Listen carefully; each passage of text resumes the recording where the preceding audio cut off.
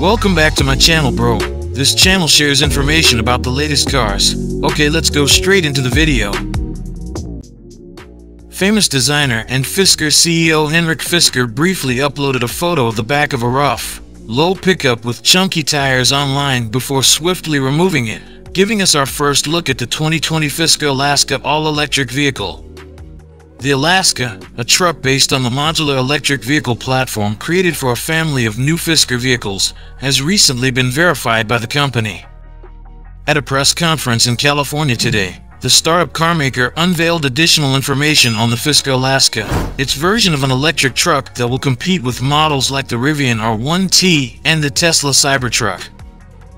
In an interview with Autocar published earlier this year, Fisker acknowledged that the company was developing an electric vehicle, saying, "If Ferrari were to do a pickup, this is what it would be like."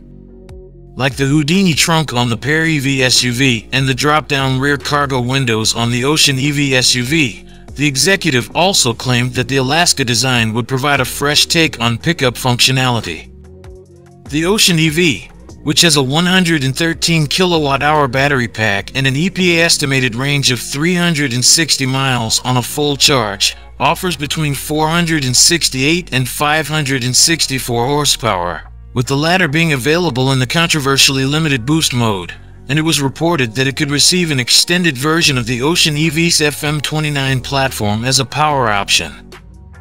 The FT31, a stretched platform that Fisker disclosed at tonight's event, is positioned between compact and mid-size pickups and has a 4.5-foot bed. The Alaska stands apart with its pass-through gate located under the cabin's rear window. It also elevates to make room for a big opening, resulting in a bed that is 7.5 feet long, including the backs of the folded-down second-row seats, and 9.6 feet to the edge of the open tailgate. After federal rebates are deducted, the expected net price for the base model drops to about $37,900 from an initial price tag of $45,400.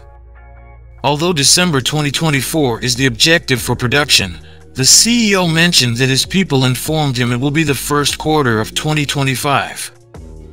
Magna Steyr, based in Graz, Austria, is constructing the Fisker Ocean EV SUV as part of a European contract.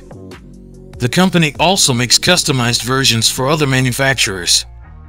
Following the Ocean's worldwide introduction in mid-2025, Fisker is planning to cooperate with Foxconn to produce the Fisker Pear EV SUV in the United States.